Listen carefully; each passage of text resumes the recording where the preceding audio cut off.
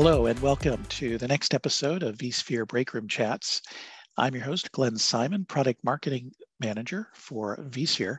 In this series, we bring VMware experts to talk about various aspects of vSphere and related technologies. Today's episode, we're talking about a new feature in vSphere 8 called the Cloud Consumption Interface. Our expert today is Jermey Wolf, Product Line Manager for vSphere. Hey, Jermey. Hey, Glenn. How's it going? So Cloud Consumption Interface, it's kind of a mouthful. So first of all, before we talk about what it is and what it does for you, you're the product or one of the product managers for this. Tell us why did we create this? What were some of the problems we were trying to solve?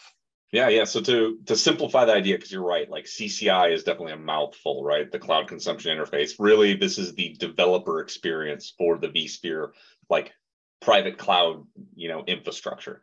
So when we kind of think about why we were doing this, it's really based on the fact that we've been kind of going through this modern application evolution. So taking our infrastructure stack of vSphere, adding this supervisor layer on top of it, and with the kind of goal of making it so that it's really easy for modern applications to kind of move from that traditional space into this modern application space where Kubernetes is kind of king. But that results in quite a bit of change. And a lot of the evolution has really been focused on the kind of administrative side of the house, giving them the tooling to be successful. We've added lots of additional functions around, the TKG clusters and desired state VMs. And there's a whole supervisor service, which is kind of our extensible IaaS platform that is being put in place on that platform. Once again, all centered on the VI admin. The challenge, though, is really all this is being done so that developers and line of business owners can come into the platform and be able to, meet their needs from a modern application perspective. But that becomes kind of an issue because there is no real discovery mechanism. There's no easy way for a developer or a consumer to figure out what is available to them on their infrastructure without kind of having a one-on-one conversation with their admins, for example. So we've seen this consumer experience was definitely lacking within the environment. So we kind of had a partnership with different organizations, brought together a lot of subject matter experts in the modern application space and the cloud management space, and kind of tried to figure out what was going to be the best way to try to close this gap. Well, also bringing like cloud-like functionality where you have maybe, a single interface that you can interact with multiple infrastructures, bring that to the table with the main goal of just enriching the DevOps experience or consumer's experience when interacting with the vSphere platform, with the end goal to eventually make it so that that on-prem experience is very much cloud-like, so that it's CCI, the Cloud Consumption Interface, is kind of like your Azure portal or AWS management cluster, just on the vSphere platform.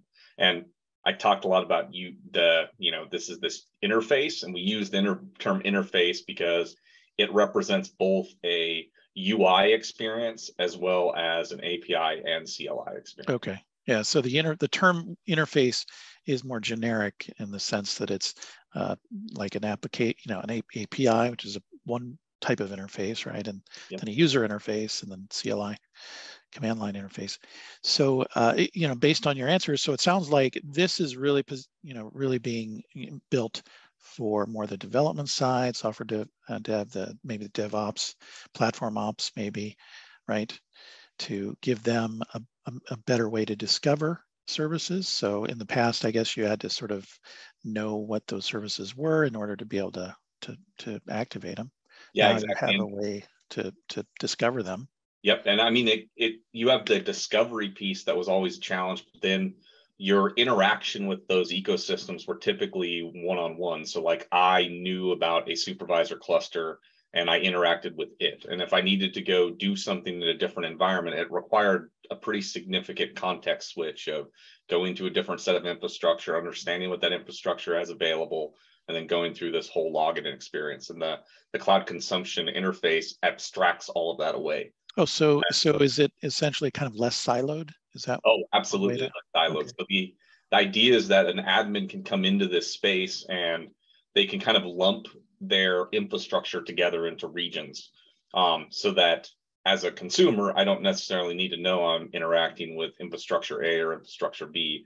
I interacted with it from the sense of like, maybe it's the US West region that I'm interacting with because the cloud operator has kind of categorized it that way for me. And then when I log in, what's great is we have this concept of projects, and the projects become that like identity access management like layer. And when I log in there, I actually get access and I'm authenticated to all of the cloud franchise, all of the cloud infrastructure that has been given to me as part of that project. So single login experience, and then I'm able to either through the UI click through the different environments through supervisor namespaces, or I can go in through the kubectl experience and just do a simple kubectl config context switch. Super easy. Okay, so it sounds like we're continuing to abstract more and more of the details away. So again, those DevOps, software dev folks can just focus on their project and what services do they need to kind of light it up, right? Yep, exactly. Okay, so let's maybe dive in a little more detail into cloud consumption interface. So first of all, if I'm interested in this, how do I get it? Is it a separate purchase? I mean, it's new in vSphere 8, right? But how do I get it and how do I activate it? Yeah, so today the only way to get the cloud consumption interface is to be a vSphere Plus customer. So come through that vSphere Plus process. There is a vSphere Plus trial. So there are options for you to go explore this. But that is the primary way you're going to get exposed to it. Okay, so vSphere Plus is, for everyone's, if you're not familiar with vSphere Plus, essentially you can think of it as sort of the highest end edition of vSphere. It's not technically, we don't technically call it an edition of vSphere, but it's, if you're familiar with Enterprise Plus, vSphere Plus kind of is one click higher than that. It's got a number of cloud services, and I guess this is now one of those cloud services that is available with vSphere Exactly. Plus. And what's great about this experience is it's all about going from zero to a fully enabled developer DevOps experience. So having all the tooling required to be successful from a modern application perspective. Now, vSphere Plus has a cloud console, right? Do I access CCI or cloud consumption interface within the vSphere cloud console? Yep. So it's actually through the cloud console that you would enable the cloud consumption interface. So in that experience is actually called enable the developer experience. So that developer experience, okay.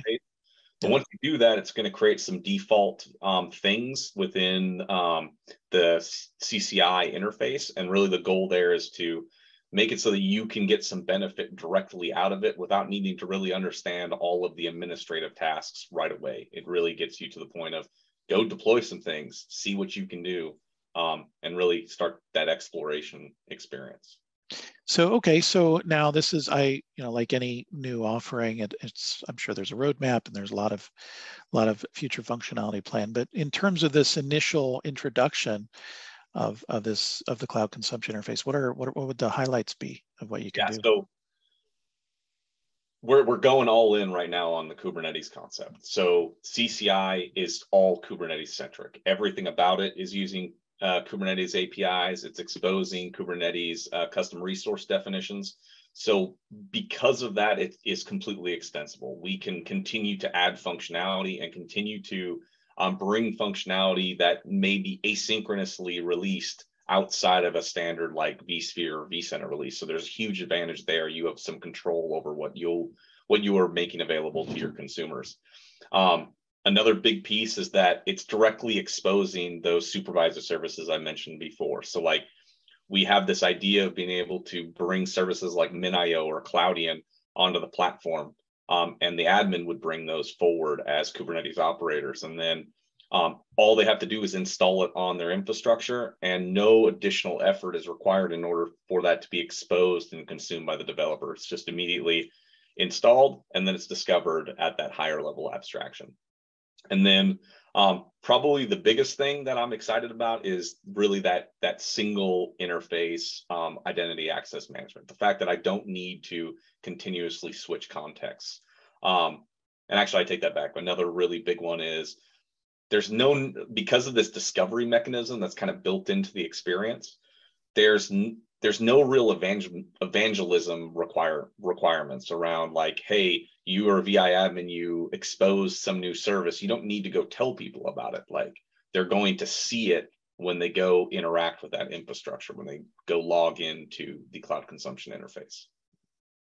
Is there, maybe this kind of dips a little into roadmap, but are there plans to, for example, make services, well, you mentioned Cloudian, so it sounds like it may be a third-party plugin. Is that kind of, over time?